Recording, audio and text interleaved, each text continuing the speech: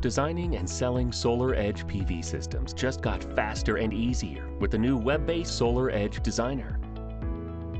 Drawing on the vast experience of PV professionals worldwide, we've streamlined the PV project lifecycle for a true end-to-end solution, guiding you through each stage of PV system design. Quickly locate your site using aerial imagery. Create realistic 3D models. Perform shading analysis to ensure optimal system design. Drag and drop solar modules on the roof according to SolarEdge's flexible design rules. The designer helps to simplify the electrical design process by recommending inverter and power optimizer models and quantities, sizing constraints, and other key design parameters. You'll even get real-time feedback, ensuring string validity. Use the SolarEdge Designer's report summary to help close the deal. Show your customer the completed PV system design for their home, including the bill of materials, estimated monthly energy production, consumption, and self-consumption. And that's not all. By exporting your 3D design directly to the monitoring platform, easily create a physical layout for smoother site installation and long-term maintenance. Save time and grow your sales by making SolarEdge Designer part of your SolarEdge project DNA.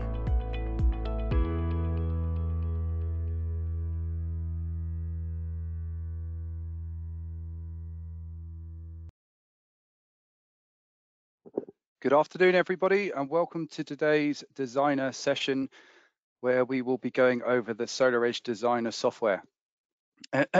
Excuse me.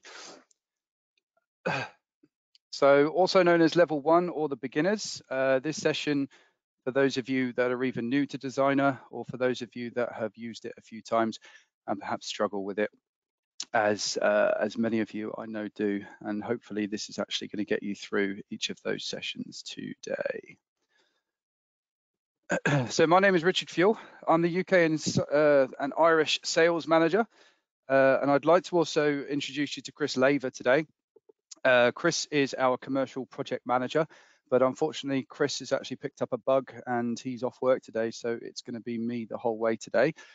So hopefully you won't get too tired of my voice. As you all know, SolarEdge are the leading inverter manufacturer for PV installations in both residential and commercial projects. So to accompany our products, of course, we have the SolarEdge monitoring portal, which I'm sure you're all aware of. And then obviously now with the designer software, which brings value to both you and your clients for pre-installation and indeed post-installation with the monitoring software. Now, there's no cost associated with the SolarEdge monitoring, and I'm sure you're going to agree with me that it's absolutely fantastic. And for us to provide such a service with no cost is indeed why our products are slightly more expensive than traditional systems. So there's obviously no cost as well associated with these training sessions. Ultimately, we value your business. We want to support our installers as much as we can with training, pre-installation, and of course after sales as well. So any products or any questions you have, you can direct them to me, and you can see my email address there just on the screen. So just a few things to let you know. So we can't hear you and we can't see you. So if you have any questions throughout the session, you have the ability to actually ask any questions, which only I will see. So it doesn't matter what the question comes through.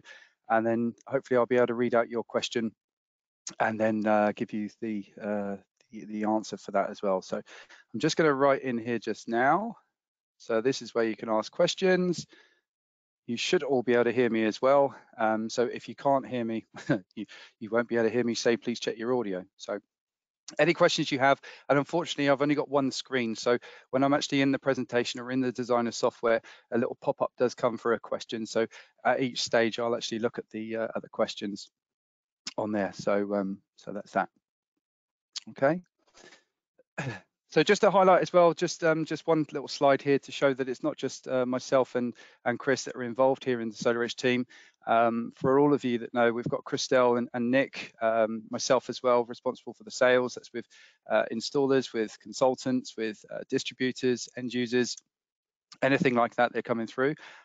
We then got Jason Kirridge, who's our technical marketing manager, who ran a fantastic webinar this morning on the new energy bank. We've then got Chris, as I've mentioned, Hazel and Danielle. Hazel's our marketing manager and Danielle's our office admin. And then we've then got the whole support from the UK support team with Nadav and his team, with Jürgen, Rich, Konstantinos and Martin. And we're all backed up as well by our central location there. So yeah, so our central location for our support team as well. Okay, so just to show you that one there. So as I've mentioned, we've got a few sessions coming up in our designer training series. So today we'll be going over the basic training, how to start a project, how to create a 3D model, how to select and add the PV modules to the property that you're designing, how to carry out the electrical design, and then indeed create a summary page report for your project. So today's purpose is to simply go through slowly with some baby steps so you can all get used to the program, allow you to start using the software. And today we're going to be designing a residential and a commercial system as well. So just a few things to point out. This is a live presentation. I've got my power plugged into my laptop, so I shouldn't have any issues with power. And then also as well, we're working with the designer. So a few things to note with this. You've got Google Chrome. That's the best browser to use Designer in. If you're using Firefox or Internet Explorer, then what we'll find is some of the features aren't necessarily available in there. So please use Google Chrome. You need to be using a mouse as well. So some people ask, can you use it on a tablet? So you will be using a mouse. So I personally have just my keypad on my laptop, but some people obviously have external mouses. And the whole way through the process, we're going to be using the left mouse clicker, and I'll be explaining that as we go through. Okay, and then finally, on there as well, I've written angles, and you'll understand why the angles are quite important. So we'll go through those in the sessions. Okay. Excuse me. So over the coming weeks as well, we'll be showing you exactly how to use the designer with a selection of different residential projects. Next week, we've got intermediate session where we're going to be doing about 8 different buildings. Really nice and simple, straightforward, just to show you exactly how to use it. And then the advanced and the expert as well. Don't be put off by the names of these because basically it's just the way that they're structured on the different features within Designer, whether it's consumption, whether it's adding batteries, whether it's a difficult roof, a flat roof, a ground array, a carport. So there's lots of different things in there. Okay, so just to give you an understanding how far Designer can go, these are just a selection of residential properties that we're going to be doing next week. So you can see there we've got dormers in there, we've got chimneys, we can do obstacles and lots of different things in there as well. The designer actually allows you to, for new build projects as well, if you've got a plan or a PDF and the construction hasn't actually taken place yet or the building's not shown on Google Earth, you can actually use a plan for that as well. So there's just some more ideas of the extent that the, excuse me, the residential can go to. And as I've said, you can actually put a plan over the top and then build those projects as well. Commercial buildings. So with the commercial, very similar to the residential. We've got an ability in there to actually show the irradiance. So obviously the southerly aspects will generate more power compared to the northerly aspects. And this is a really nice guideline to give you an understanding of the potential energy that can be achieved from each of the roofs that are available. Designer gives you the ability to actually show the potential size of the PV system and the potential generation of that PV system, including the CO2 savings, and then obviously as well, there's savings of electricity as well. So this is not exclusive to commercial, it's both residential, but just to show you that you can do residential and commercial. Large commercial, we can go as big as you want to go, and this is a really nice example of a nice commercial property that can be built with maintenance areas around the outside as well. And then finally, once we've then built the project and we've put the modules on, we then come into our stringing tool as well, which is very easy to use. This can then be printed out, given to your installation team to show them exactly how to wire everything up with the selected power optimizers and the inverters obviously on there as well. And then finally, it then ends with a detailed summary report with an image of the property, the generation that can be achieved. And as I've mentioned about consumption, you can also put in the consumption of the homeowner to then show them exactly how much power they're going to be saving, and how much is going to be exported and still imported from the grid. Okay, so just to finish there on the slides, once again, there's my details there and also Chris's details. Should you have any questions or any issues or anything like that in the next couple of days over the weekend when you're designing all of your wonderful systems. Okay. So let's begin. We'll come onto the SolarEdge website. This is our starting point straight away. I do encourage you to give your full attention over the next 50 minutes now. Just try and ignore your phones and the emails coming through, because there will be parts that are explained early on, and if you miss those, you will get stuck moving on to the next stage.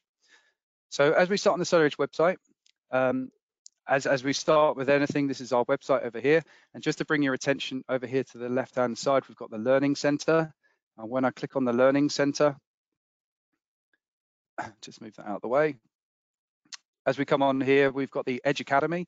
We talk about this quite often because there's lots of training videos in there, the fundamentals. Once you've carried out the fundamentals training, and I encourage all of your staff to carry out the fundamentals training because it's basically the whole story of SolarEdge and what we are and what we can offer, with lots of videos and things in there as well. Once this is then completed, you can then carry out the energy bank training, which was carried out this morning on the webinar. And there's also the expert training in there as well. As I scroll down in here, we've also got some featured videos. So there's lots of different learning videos in there. And then as we come down, we've got the training events, which are listed just here. So, excuse me. As you can see, this is where you can register for next week's, the intermediate, the following weeks of the advanced, and then an expert. And then in the month of December, we're just going to be giving an update. So as it's a web-based program, we're actually updating the software all of the time. So just going to come back up to the top and just come back to the main website by clicking on the logo. And just here is where we're going to click to start in the designer. So we click on login, and then just here we come down to designer. Now this is the page that's going to open first of all if you've not used designer before or if you don't have a SolarEdge account. So this is where you would type in your email address and your password that you've already created for your SolarEdge account. This is the same email address that you're going to be using for setup. So when you're commissioning a system, it's the same email address that you'll be using if you get in touch with our support team, if you've got any cases. It's the same email address for the monitoring and then obviously for the designer as well.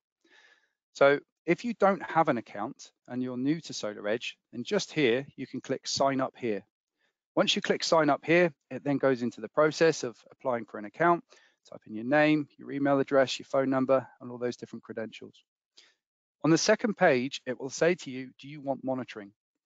At this stage right here, if you say yes, you have to provide a serial number of an inverter. If you say no, you then get your account.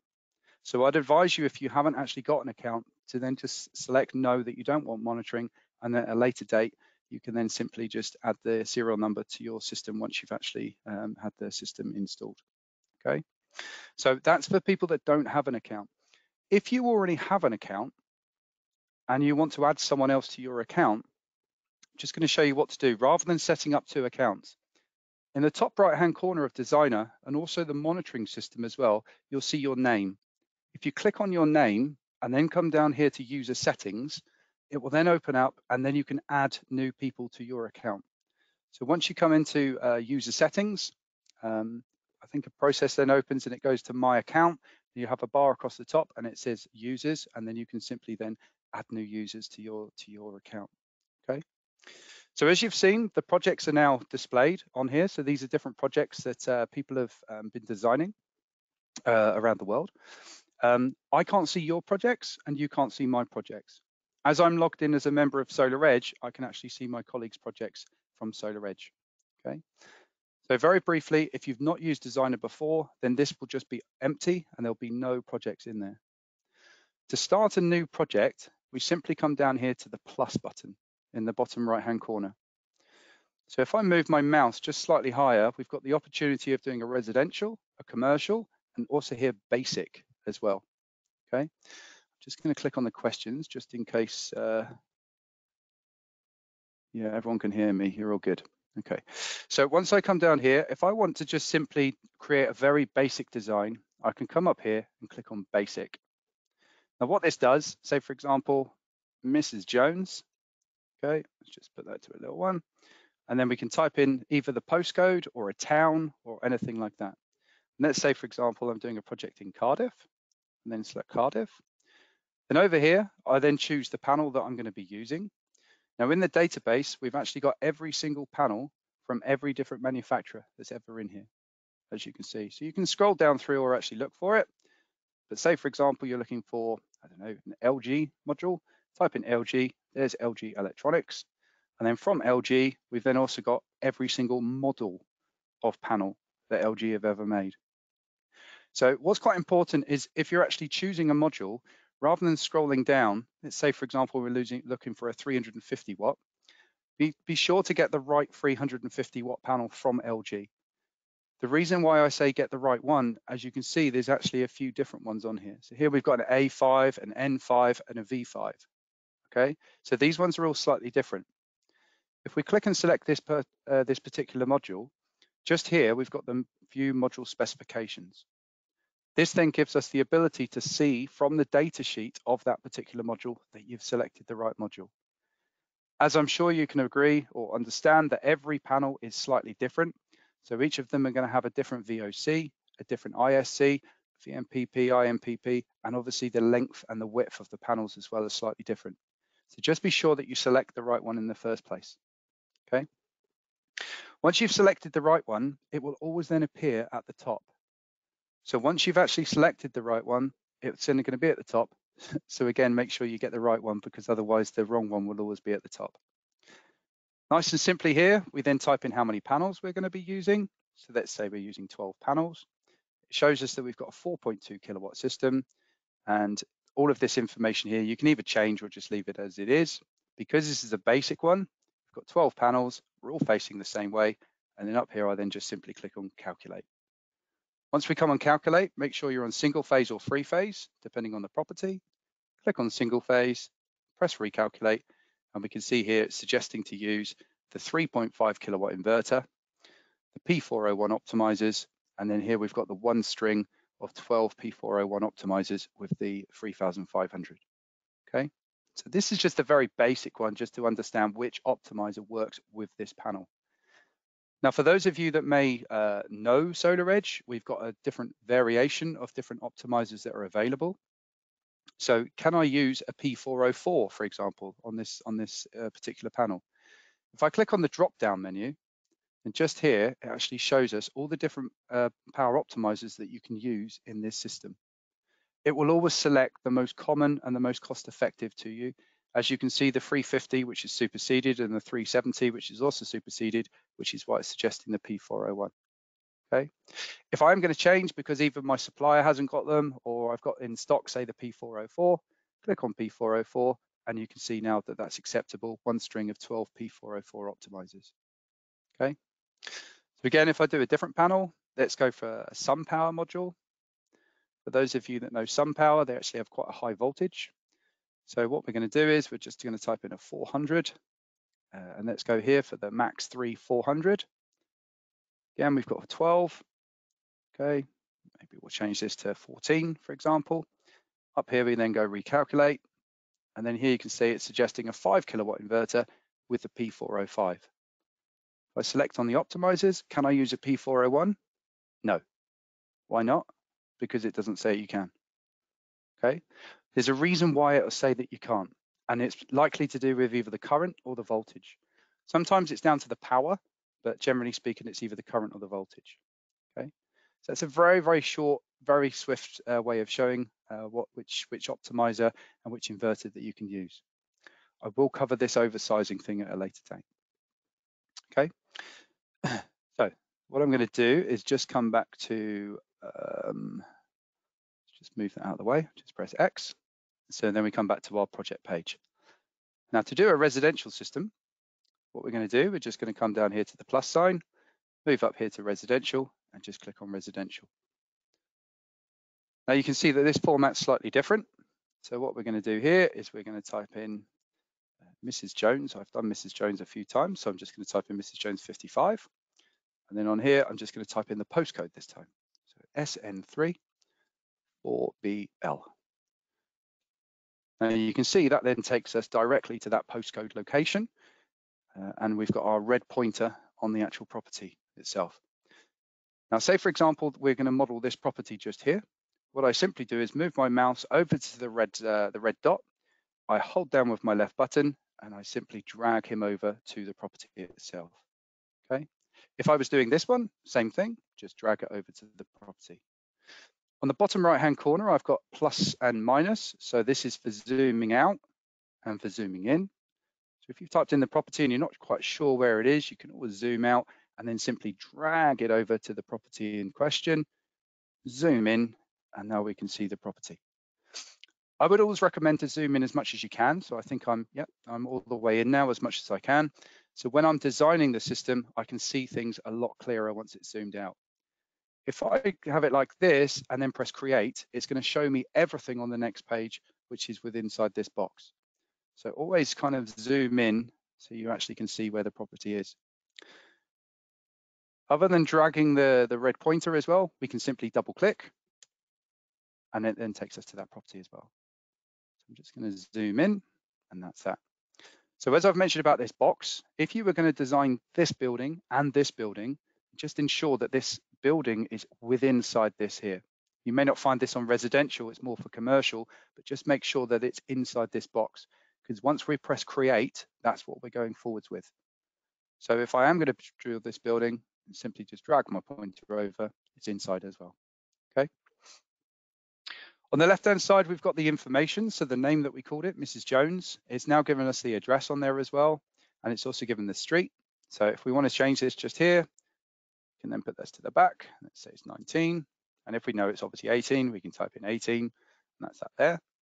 We've got the city of Swindon, the postcode that we typed in, and then we've got the UK where it is.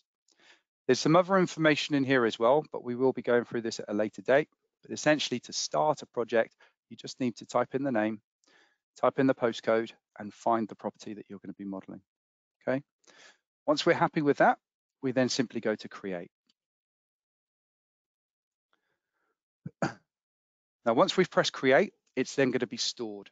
And every addition or every amendment that we make will always be stored going forwards, okay? On the left-hand side, we've actually got our workflow. So as we can see, we were just on project info.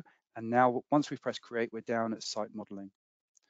So again, on this one here, to actually play with the property and design it, I'm just going to simply zoom in by clicking those plus buttons, zoom in, and just make sure it's there, nice and easy in front of me. If you have a mouse with a wheel, then you'll find that if you scroll the wheel in, you'll actually zoom in, scroll the wheel out, you'll zoom out as well. So on this project just here, I can see that I've got my roof space, but the photograph that's actually been taken has come from a satellite. So we can see that the outside of the wall we can see here, but we can't see the outside of the wall here. So we just need to use a little bit of common sense here just to say that this photograph hasn't been taken perfectly above the actual building itself, okay? So that's that. I will come back to the questions in a second. I can see there's a couple of questions in there. So down here on the bottom left-hand corner, we've got a couple of toolbars. So I'm on the hand at the moment, which is for panning, so I can move this around my screen, okay? Just above here as well, I've got a spinner, so I can actually spin this around as we can see the property. I've got the zoom in and zoom out, as I've already shown. And then just here, if I get lost, I can just press reset view, and it comes back to where we started in the first place. So I'm just going to zoom in. Just going to move the hand so it's in the middle of my screen, zoom out slightly so I can get the whole building in there. And then up here, we've then also got our toolbar as well. Now the toolbar from left to right, we've got select.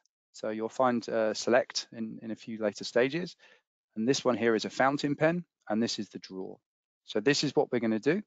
So we select the draw feature, and then we move our mouse over, and you can see now it's changed from an arrow to a plus. So I want to put the solar panels on this side of the roof. So what I'm going to do is actually draw the whole roof itself. So what I do is I simply move my mouse to the corner of the building, and I click once with my left mouse button. Now my finger has appeared. As I move my mouse across, we now have a line, and we can come to the next corner, click again, move down, and right here I'm going to go on this corner just here. Now my eyes are actually looking at this bit just here. Once I get into position, my eyes are looking there. The reason why is clearly there's a right angle. If I don't look and I click there instead, I now don't have a right angle. I'm sure this building has been built to right angles. So once I'm in position, I then click again move my mouse, come to the corner, and I can see I've got a right angle which has now appeared in this bottom corner, okay? If I move my mouse slightly further down, when it comes to the perfect area, perfect stage, you can see it presents itself with another right angle and a dotted line to join the dots together. So I click once again with my left mouse and I click up there. Once I get into the area, my mouse turns into a finger, press once again, and I've joined all of those dots together. Now, there's a nice easy to check. I've got 801, 801, 7.6, 7.6. If I've made an issue where I've done something like this, 775, 760, 802, 801, there's a problem, okay? So I'm just gonna press back. And the reason there is because I didn't have a right angle. Now, when we draw the ridge, we simply come up to the drawer again. And when we move our mouse down this line, we're given a white dot. As I come down, you'll see that the white dot suddenly changes into a turquoise dot, okay? That means I'm in the middle. So that means I'm at 4 meters right there. Click once, move across, and again, the turquoise dot is then appeared, and I can see that I've got a perfect 7.6, 7.6, 7.6, 401, 401, 401, 401. So I'm perfect, and I've drawn a square in the middle. However, the Google Earth image is looking like the ridge is up here. So I would make an assumption here that the ridge is actually in the middle of the building, and this has only come discrepancy from the Google Earth image. Top right-hand corner, I then have the ability to go to 3D. So once I've drawn everything on the roof in 2D, I then come up here to 3D. Click on 3D, and now I can see my building. If I now move my mouse, I'm on select once again. If I move my mouse to the ridge goes blue. I hold down my left button, and I move my mouse forwards. And as I move my mouse forwards, it raises that ridge up. And as you can see, I've now just built my building. Really nice and simple, okay? Now the angle of the roof as well. So what we can do is press select. When you click on the roof, it shows you the angle. If I want to change this angle because I know it's 20 degrees, type in 20, press enter, it drops down to 20 degrees. Now, because this is perfectly in the middle, both sides are equal, in theory, we should have 20 degrees this side and 20 degrees this side, as you can show. And it shows you the angle that it's actually facing off the south as well, okay? So let's move this back up. Let's say it's a 35-degree pitch, press enter, and it comes up, and we've now got our design just like that, okay? Great. So I'm really happy with that. That's good. Now, the next stage is over here on the left-hand side. We're going to come down to the PV module placement. So we've done our site modeling. The project info was the first stage of choosing the property. Now we go to the PV module placement. So we click on PV module placement, and here is our roof. And then to start the panels, we just have to choose the roof that we're going to put the panels on. So we click on this roof here, and it comes in directly into this roof. Up here in the top right-hand corner, we've now got the ability to add PV modules. So I click on add PV modules, and we can see that it's actually suggesting the previous panel that we were using in our design, which was the SunPower panel. If I click on there, I've got the different ones that I've recently done some designs with. So we've got the SunPower module, we've got the LG, the Trina, the Longi, the SolarEdge. If, for example, we're using a JA solar, just type in JA. JA solar then appears, and then from this we can come on here, and again we've got every panel that JA have ever made. So let's say, for example, using a 360 watt panel, type in 360. Actually, that's not a good example, 340. And we can see here that the 340 watt modules from JA, there's actually quite a few of them.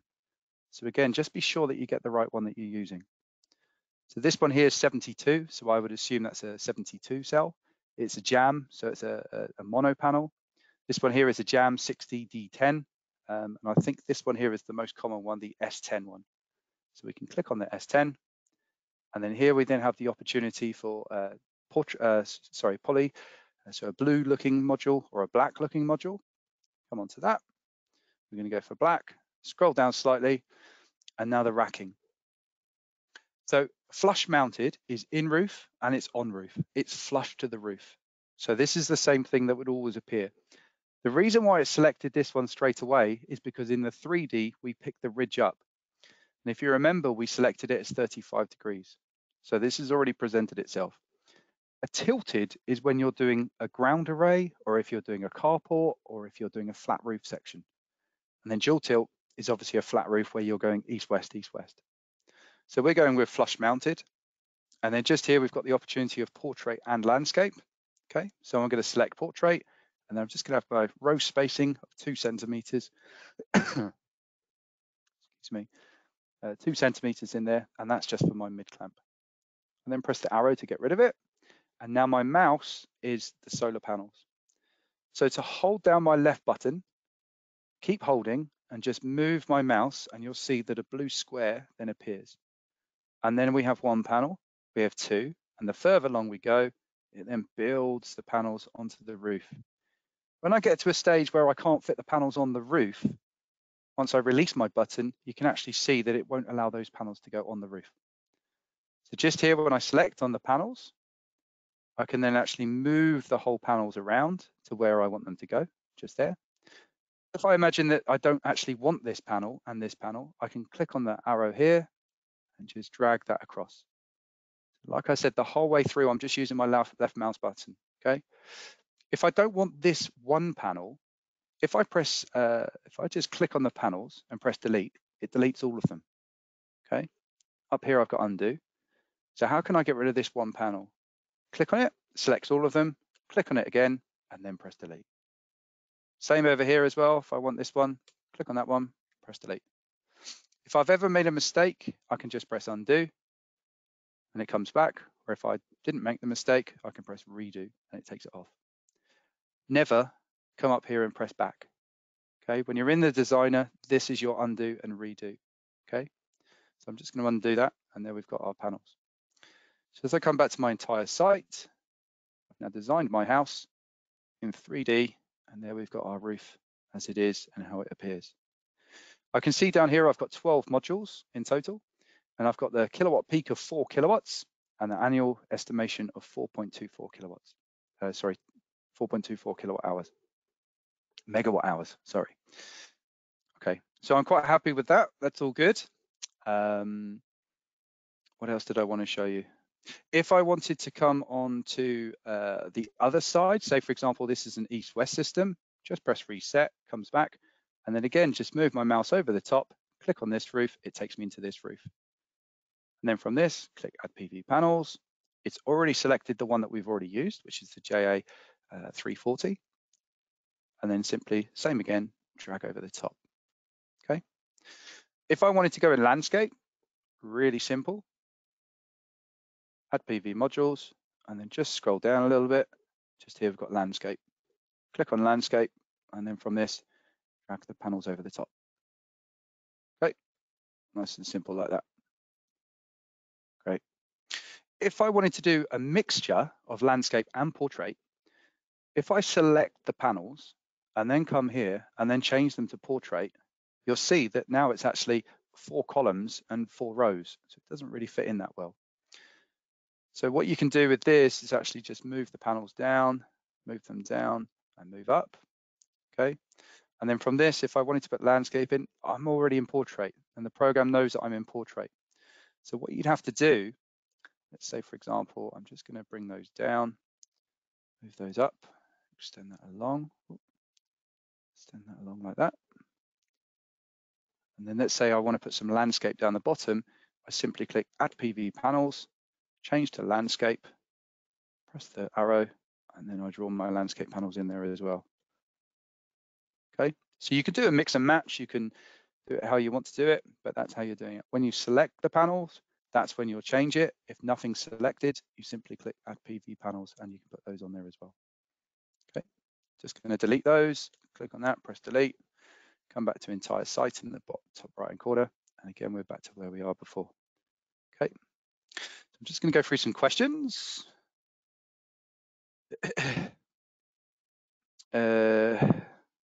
Will we cover designing a ground frame system at any point? Yes, we will, Nick. We'll be doing that in the next session, actually, next week on Friday. Was the battery training recorded this morning? Yes, it was. I can send that out to you if you want that, Vaughan. What if you don't know how large the array could be? I don't really understand the question. Are you talking about what the DNO can be, or what the panel size can be, or the area size? Does it automatically build the property at single story? Okay, good question. So I'm just going to come back. So when we do the site modeling back in 2D, that's the outline of it. Once I come to 3D, what you'll find is this here at standard, the bottom section is at 3 meters. So when I click on this line, you can see it's at 3 meters. Okay. If I wanted to raise this up to say 5 meters, I can either type in here 5 meters and the whole thing comes up like that. It's just to undo. Or what I can do is raise this up to 5 meters. Now what you're seeing here is I'm just raising one side because I've only actually got one side selected. So I'm just going to undo and go back to where we were before. Site modeling, 3D. So to raise the whole building up, what you can do is come onto select, click on the line and double click on the line. And then it selects all of the blue lines. Now we can raise this up and the whole building comes up, okay? Or once this is selected, just up here, double click, type in 5, press enter, and now we've got this at the 5 meter range, okay? So this distance here, this is the edge here, just on the eaves, that's the actual distance. But as standard, it's set at 3 meters, okay? So that's that. I'll just come back to the next question. How do you know if you're choosing the right PV module? So check on the data sheet. So once we come onto the actual panels, so just here, come back, click on the panel. Once we've got the panels, just here it says view module specifications. So we can click on that and it gives us the information here. So the VOC, the ISC, the length, the width, and the depth. You can then just mirror that with the actual data sheet that you've got of that panel. Okay, obviously the code gives it away as well. So 60 S10 340. Okay, so that's that one. Let's see if landscape would have a higher output. Yep, great idea, Tony, about having a landscape with a higher output. I'll show that in a second. So a certain amount of space you have to leave around the edge of the roof. Good question. I'll come back to that in a second. Could you please also send me the battery training? Yep, please include me a copy of the battery. Did you save the first basic project? No, I didn't save it. I just did that as an example and then just press delete. Can you show the delete panel section again? Yeah. So once we've got the panel selected, if I press delete, you can see here with the white dots around the outside, they're all selected. If I press delete, it gets rid of all of them. Just undo. If I want to get rid of just this one panel, click on it, select all of them, click again, press delete. Okay. Again, this one, click on here, press it again, press delete. Okay.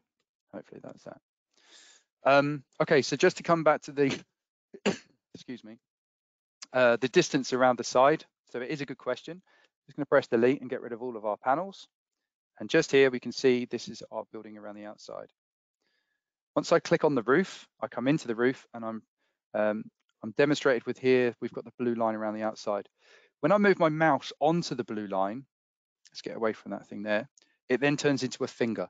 If I hold down my left button, I can drag this down and I can actually see that I've got a guideline here of now 40 centimeters. Same thing over here as well.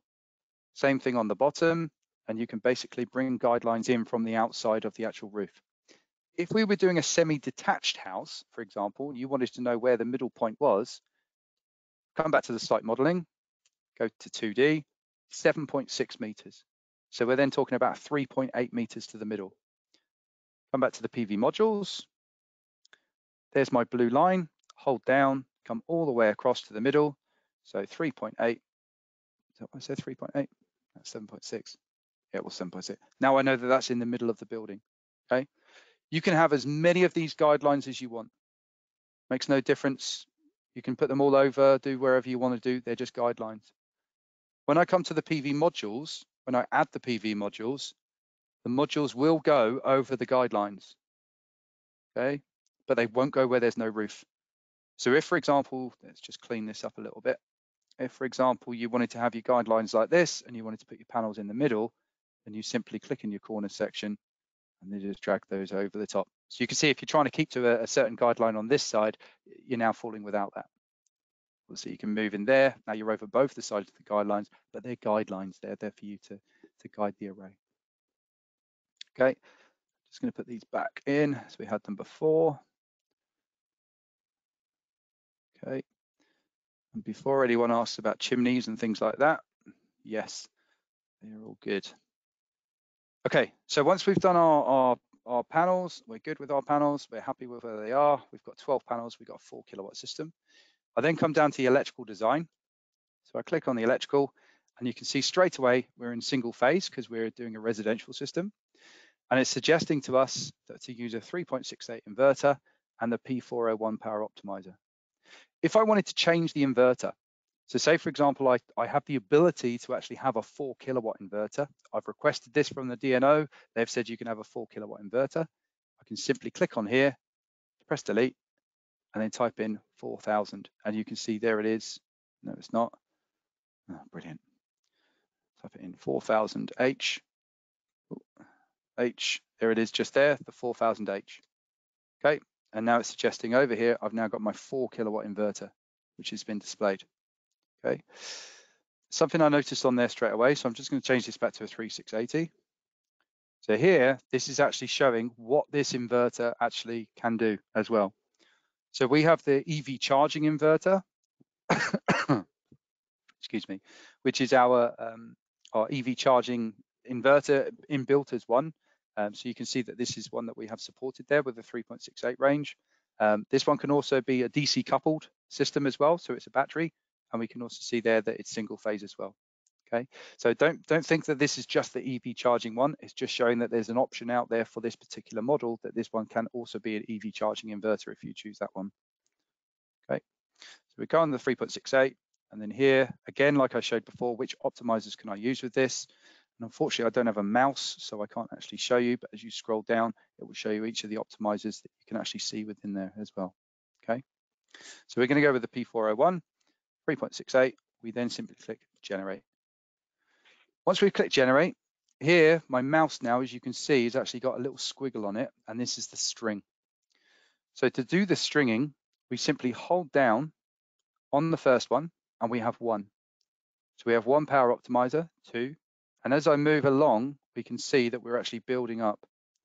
Now red is bad, obviously red is bad, but why is red bad? We don't have enough optimizers in this circuit. Once we then get to enough optimizers, it suddenly goes green. We're good to go, okay? That doesn't mean that you need to stop. You can carry on and carry on. And from this, we can now see we've got all 12 panels, all 12 optimizers, all in the same circuit.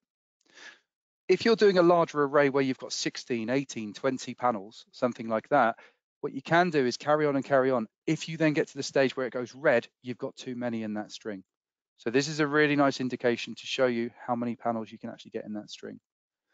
And indeed, you can string this as you want. If you want to come down and come up like a snake all the way across, you can do that. Or if you wanted to start over this side, come along, come back, it's down to you. Okay, so that's all good. Once we've then got the string, there's our inverter, and we can see over here we've got 110% oversizing. So that's adequate. We're good to go. And from this, we've got our inverter here and our panels there. The next stage, we've then got the financials, but I'm not going to do that today because it's a bit more of an explanation. And I then simply come down to my summary and report page. Now our summary and report page, so we've got our logo here on the right-hand side. So we can change this. You can put your own logo in there if you'd like to do that. Okay, so that's just there, just by simply delete the logo or put your logo in there. We've got the name that we called it originally, which is Mrs. Jones 55. We've got the address in there. We've got today's date. Now, as I scroll down slightly on here, we've got an image of our property. So I've got the ability now to go to grid view, where it goes all gray, all black, or satellite view, where I can now see the property that I've got. I can edit the image, zoom in, spin it around, and make it look how I want it to appear on my report page that I send to the client. Got a couple of other images there. I mean, this is just a single house spec, so I personally wouldn't do that. I just press the arrow, and then from that, those images then go around. But again, with these ones here, you can spin them around, maybe from a bird's eye view, maybe from the back of the house, wherever you want to do it. Okay. And then here, the overview. So we've got 12 solar panels. We've got the one inverter. We've got 12 power optimizers. And then as we come down, we've got the simulation results, which is saying 4.08 kilowatts installed, 3.68 inverter, and the 4.2 megawatt hours of generation. And then just under 1 ton of CO2 is going to be saved that year. As I scroll down, we've then got the generation throughout the whole year. And as I move above, we can actually see what the estimated generation is going to be per month. Okay, that's all good. Scroll down a little bit further, we've then got our PV modules, so the 12 JAs, and we've got our bill of materials with our 3.68 and our P401 optimizers. Okay. System loss diagram, so lots of other images. So we can see there's no shading on this site because there's no shading actually being portrayed on here.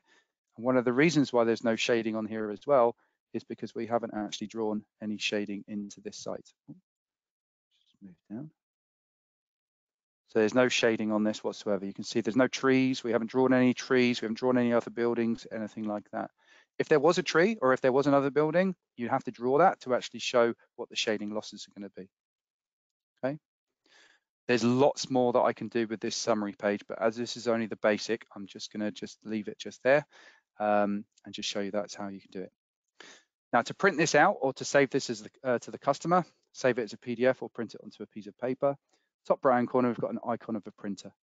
So we simply click on the printer, opens up a new window, and then here we can save it as a PDF, or we can say print it on our printer itself. Okay. My printer's not actually connected. Oh no, don't break. Wonderful. Just looking for my printer. I haven't got printers plugged in.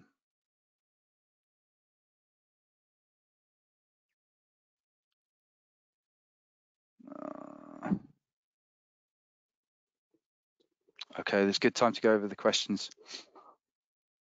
Is there a certain amount of space you have to leave around the edge of the roof? Yes. In reality, it comes down to your personal, excuse me. In reality, it comes down to your personal preference and your installation team and what they need to do, the amount of space that you leave. But I believe on residential, it has to be at least 300 mil, so 30 centimeters. On commercial, under permitted development, it's 1 meter. You're saying stretch training. Yep. Please include me a copy of the battery. Everyone loves it. Did you say the first page? Oh, I've done that one as well. Okay. Okay. And then as I come down, how are you getting the rod of the lines? Don't know what you mean by that. The rod of the lines. Will you get a copy of this webinar? Yes, you will be sent a copy of this webinar on Monday. How do you add in the 3 words? The 3 words. Don't know what you mean by that. Generated output based on actual geographic positioning. Yes, yes, yes. So the generation output is actually based on the geographic location. It's based on the angle of the roof as well, and obviously the way that the roof is facing as well. So that's what the generation is actually standing for. The image of Google Apps is terrible. Okay, great one. Clive, you've got a question here. I was trying to follow this via my house, but the image on Google Maps is terrible. Can you import a photo from a drone? Yes, you can. We are showing that next week. So yes, okay. So that's it. That's my project, and that's it. Great. Very, very straightforward, very easy, and the different things on there as well. Okay. Like I said, over the next 4 weeks, we're actually going to be going over loads of different things in here as well, which I'm not going to show you today. So I'm going to come back to my folder.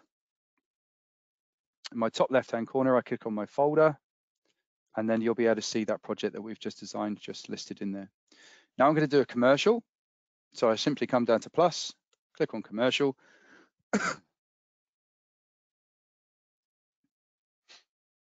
Commercial demo, basic, level 1.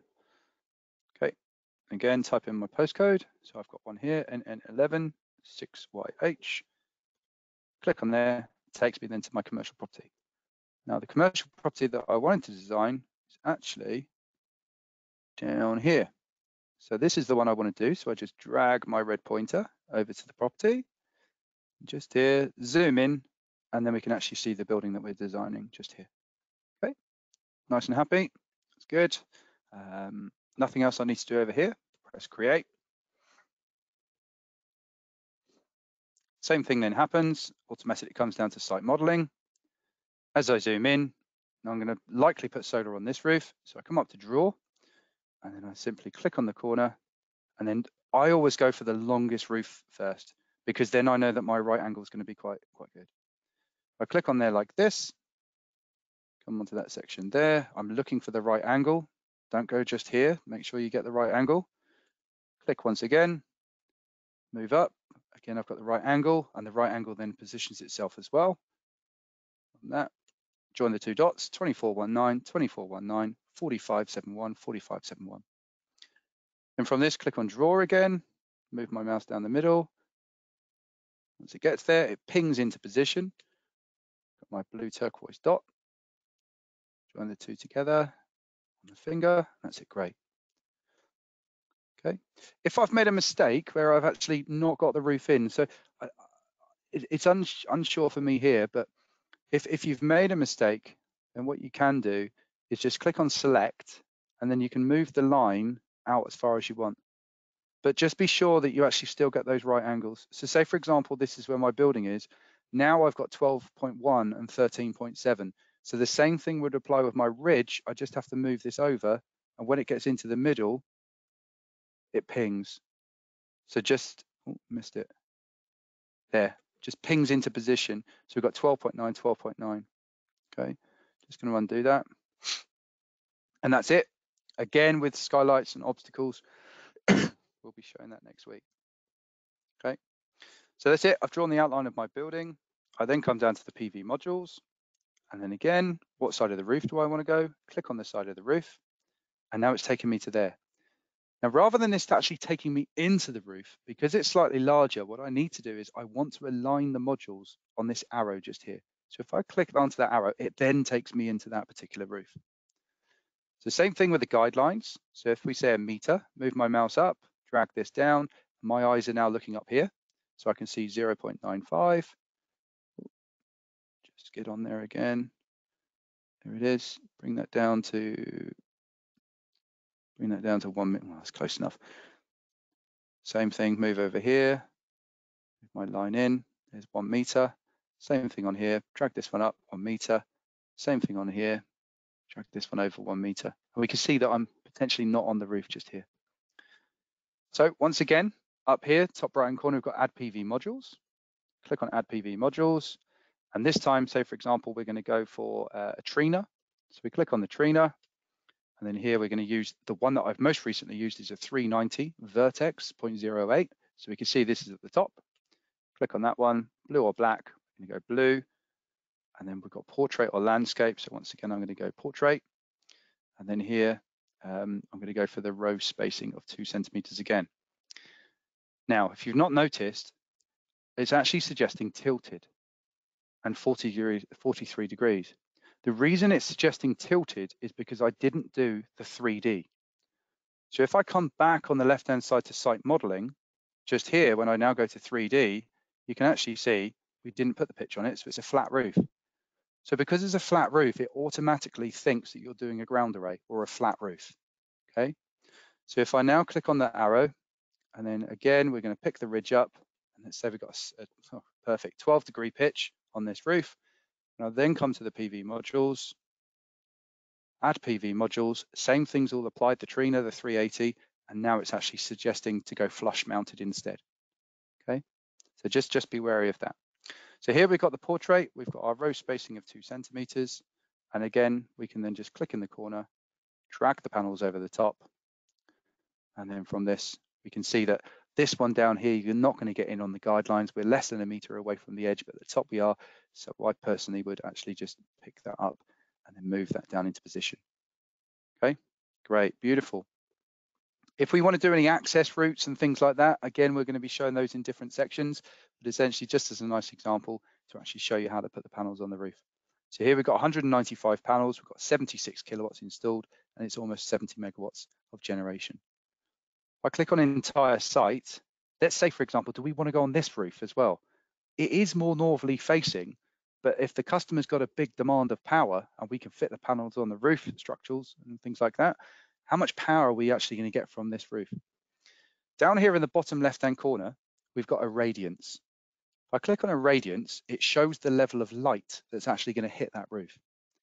And the brighter the color, just click on these, the brighter the color, the more the generation. So we can see this side, we're actually going to get 87%.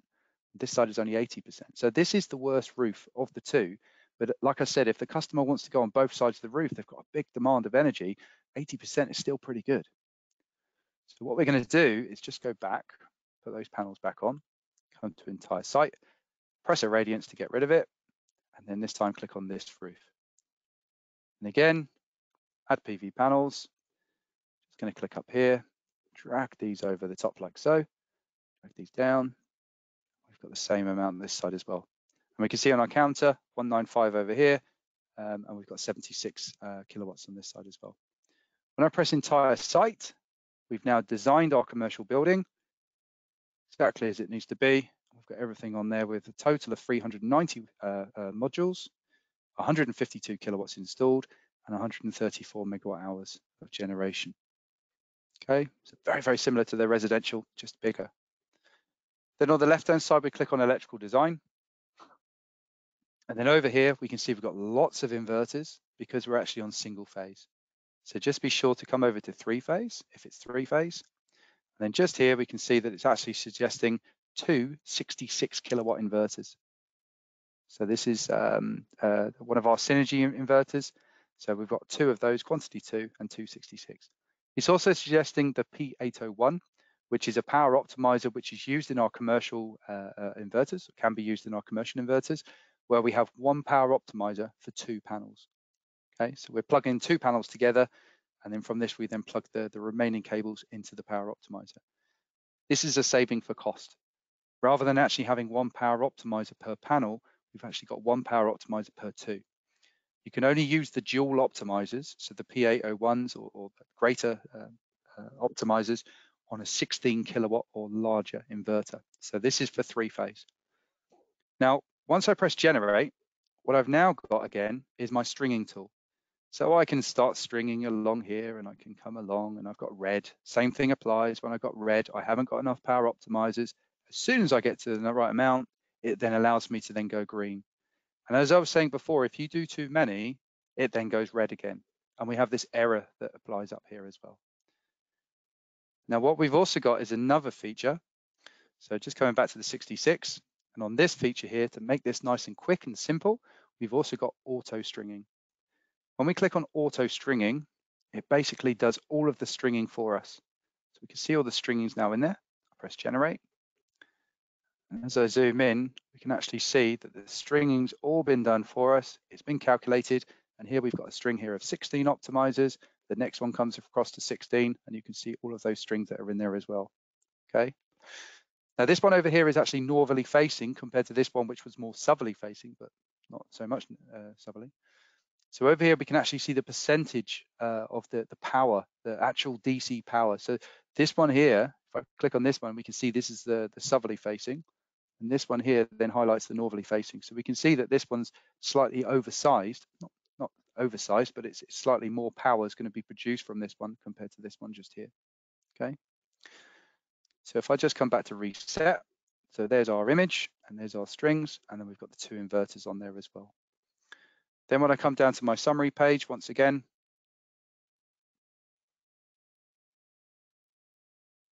same as we had before, we've got our name on there, we've got our address and today's date. And over here, we've then got the logo as before, got our image in here of our property. So on this one, perhaps we can actually show the client, this is why I think you need to go on this side of the roof as well. Okay, so we can move that so it looks nice. Scroll down slightly.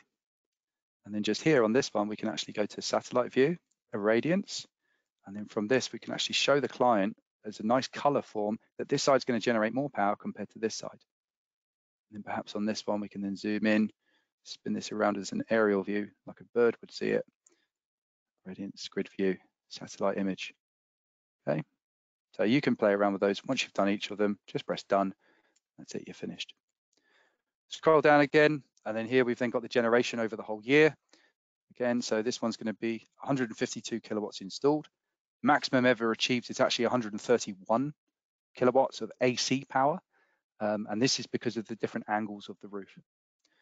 Annual generation of 134 megawatt hours, and the CO2 savings of almost just over 30 tons of power. Same thing applies as we scroll down. We've got the powers, the modules, 195 on the east and 195 on the west. Got our 266 kilowatt inverters and the PA01s of 196 that we need in total. Okay, system loss diagram. Now another thing as well at the very top. So not only can we actually, again, save this as a PDF or print it off by clicking on the printer, just up here we've got project layout.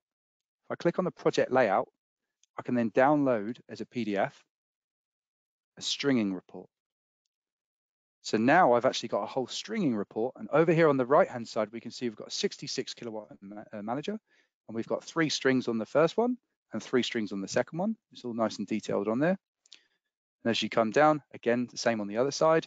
And then over here, we've then got the whole string layout to show you where you start, where you're finishing.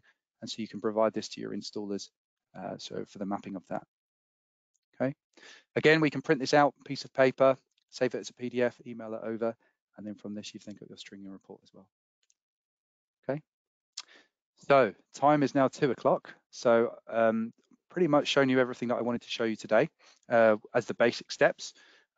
Points to note, just to go over as in conclusion, is when you actually, where's my one, Mrs. Jones? So the same thing as well with the electrical design. So you can come and amend any of these different things. So if I click on the inverter over here, just press delete. Just going to delete that inverter.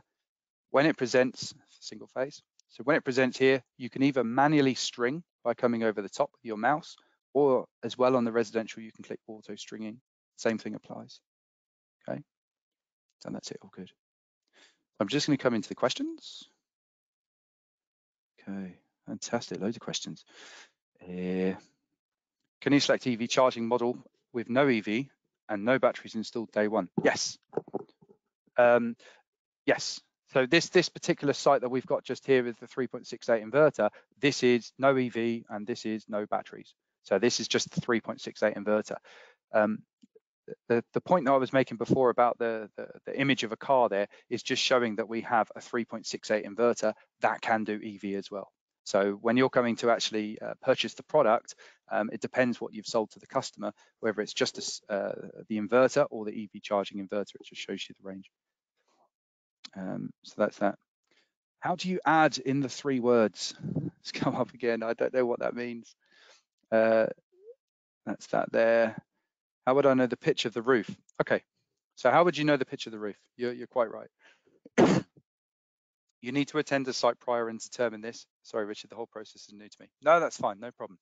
So how would you understand the pitch of the roof? So there's a couple of things you can do. Obviously, if you're going to the site and you've actually visited the site and you can actually understand what the angle of the roof is, another thing you can do is perhaps go onto Google Earth and go onto Street View and actually see the pitch of the roof as well, just to give an indication before a site survey. Generally speaking, most residential houses are between 30 and 35 degrees. Some are much higher at say 45, 40 degrees, and some are much lower at say 15, not necessarily 15, but between 20 and 30 degrees. So it would come down to the particular property itself. So that's that. If I want to go back from electrical design to PV module placement and do an amendment, or do I have to start again? No, you can do that. You can, if you've made a problem here, so it's a good question actually. So say for example here, I'm in my electrical design, I've got 12 panels, and say for example, I want to put 14 panels on there. Come back to the PV modules, click on the PV modules. I'm just going to move these over for a demonstration purpose. Bring those over like that. We've got the additional 2 panels on there, so now we're at 14. Because I've changed the modules, I have to change the electrical design. When I come onto electrical design, it's now showing those 2 panels aren't actually on there.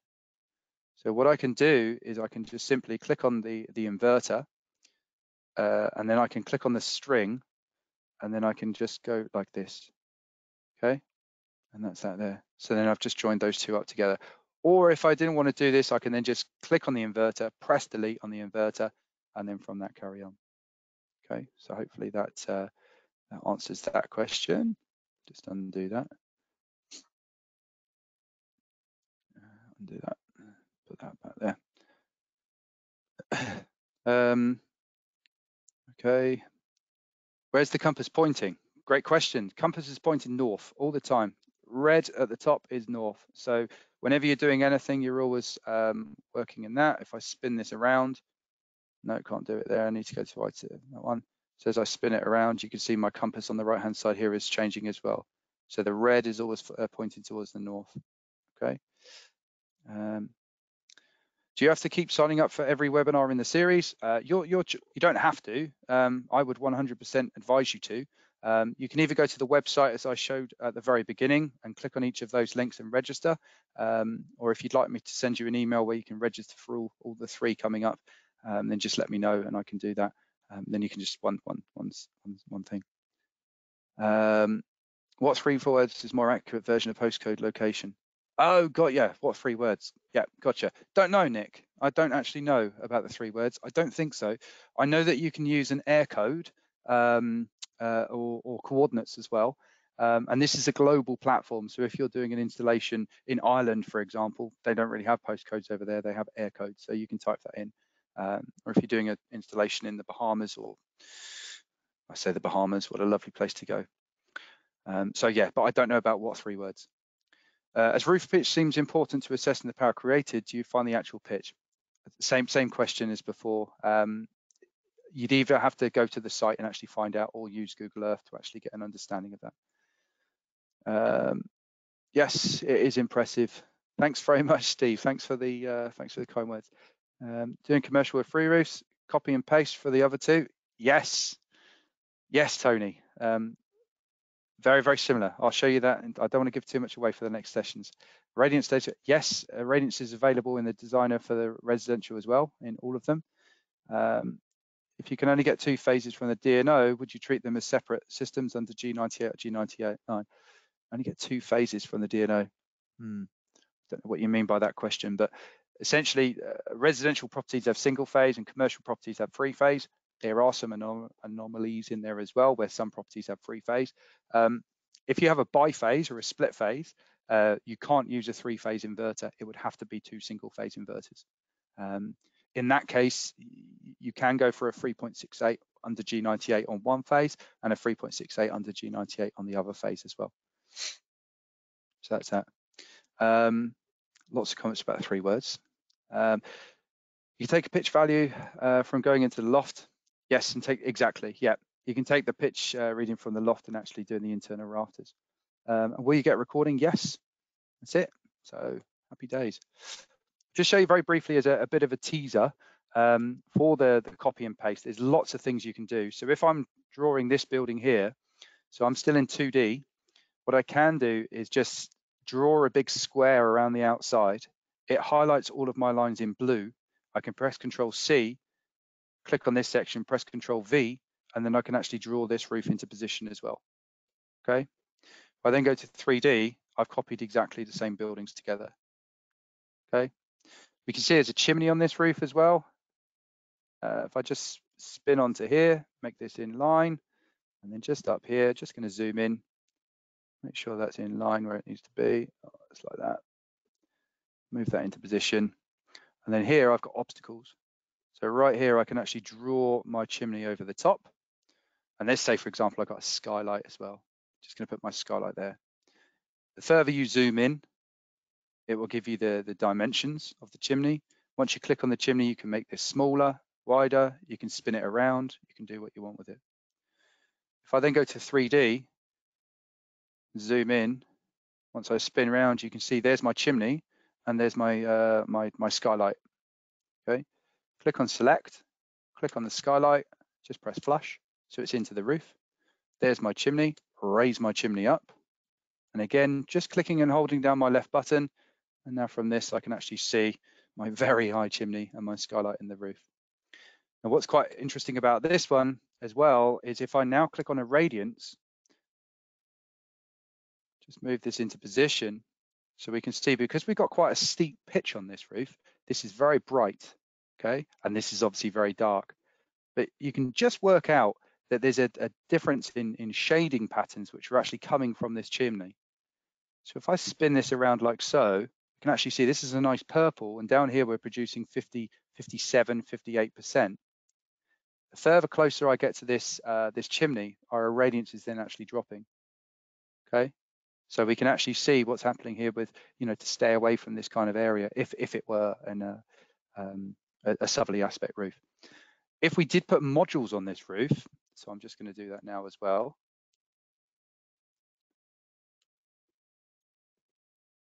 When I then put the modules on the roof, as I drag and hold into position, the panels won't go where there's an obstacle. They won't go where there's no roof, and they won't go where there's an obstacle. Okay, so if I move those in position now, I'm just going to get rid of these panels, just so you can see that I've got just these panels here. Okay, very, very bad. I'd never install anything like this.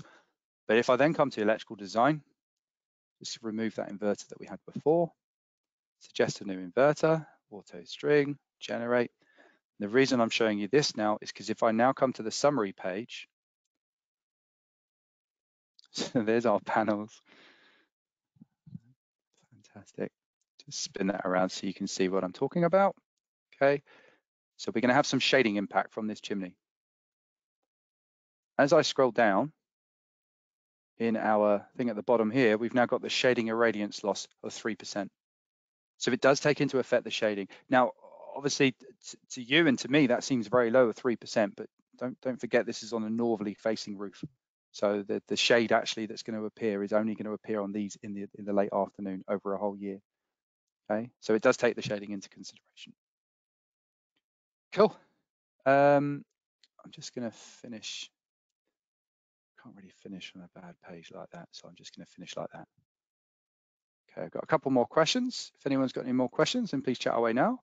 We're going to the recording later. Sorry, can you show how you put the skylight in again? Yes. Tony, were you on the phone? So the skylight, so we're on 2D. Okay, and we will be showing this next week as well anyway.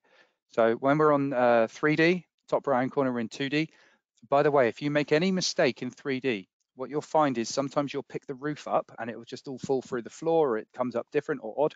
You've made a mistake in 2D. 3D is never wrong. 2D is the only thing that you've made wrong. And we'll have some examples next week of what you can do wrong. Press this. So to draw an obstacle, we're in 2D. What I always do is I straighten up the actual design.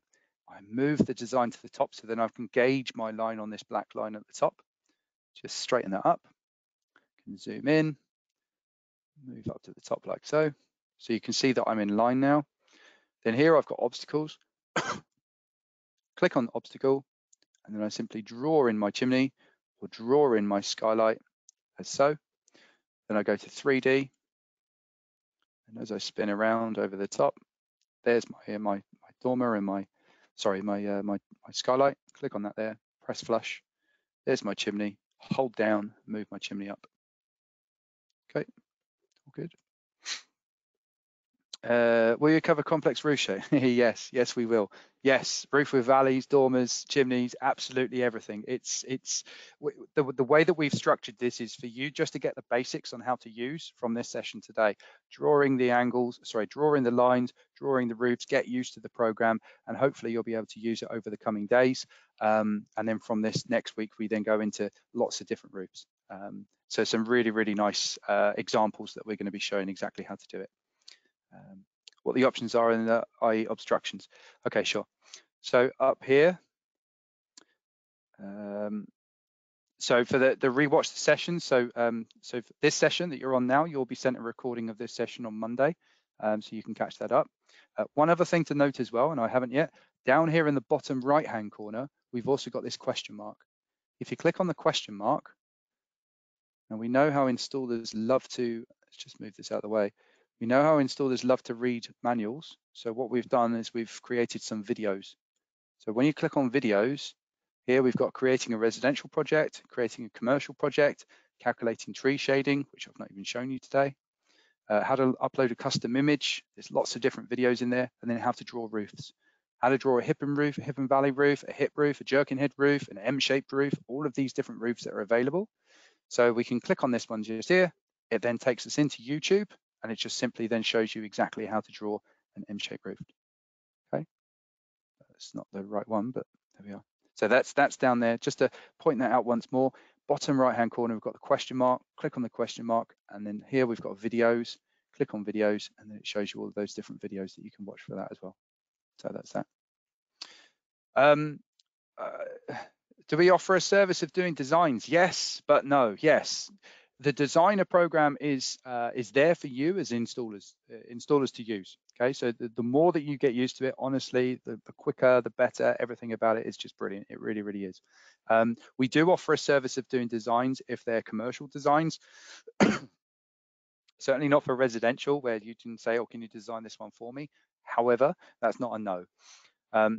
The best way of doing this, if you ever send me an email and say, can you design me a project? Of course I will, no problem. What I'm going to say very, very briefly about this, and for all of you, if you ever have any issues with anything, and you've got a problem, a difficult roof, anything like that, you have to create the project first, okay? So if you're going to create a project, let's just say we're down here, we're going to type in a postcode, so let's go SN4, type in the project, and you want me to design this building, okay, or this one just here. Okay, what I'm going to ask you to do is create the project first, so give it a name. Okay, press create, and now it's stored under your account. If I design it, it's under my account, and you'll never be able to see it. So the best thing to do is for you to create the account, put that red dot on the building so that I know exactly which building it is. Then scroll down here on the left-hand side once you're in the project, and just here we've got these three buttons that say share. If you click on share, and then just here it says share with users. Click on that. You can type in my email address. So that's richard.fuel@solaredge.com. And then here, change this to can edit. Press plus. Now my name now appears in your project. So I can now see your project, and now I can work on your project. If you say to me, I've just shared a project with you, I've got no idea what it's called, where it is, because there's hundreds and hundreds of designs. So just here to make it easy, you can press copy project link. And now send me an email, dear Richard, please can you look at this project, paste, and then from that, this link will then appear. And this link here is exactly the same as this link up here. So if you don't copy it, just up here, press Control copy, and now then send me an email. Okay, and then I can do the 2D, the 3D, any problems that you've got, anything like that, please don't hesitate to get in touch. Okay. But yeah, but general, as in a design service, can you do me a residential design? Can you do this? Can you do that? You'll get used to it. Don't worry about it, Tony. You will get used to it. Cool. What about new build? That's next. Someone's asking if you can use what three? Yes, 3 words. Everyone said about 3 words. I'm going to find out about the 3 words anyway. So anyway, thanks very much everyone for attending. It's 2:15. I've got another meeting starting 1 minute ago. So thank you very much. See you next week, hopefully, and good luck with the designer. If you've got any problems, any issues, then please do let me know. And that's that, okay? There's a little report that's coming after, a little survey that happens after this. Please put your notes in there. Please, I don't really care about the numbers. It's more about the case of what you want to see. If there's certain things that you want to see from us, certain training, certain things within designer, how to do obstacles, how to do curved roofs, anything like that, please really, really do value, because I read these and I actually want to see what you'd like us to do. Okay, so thanks very much everyone, and see you next week. Cheers. Have a good weekend.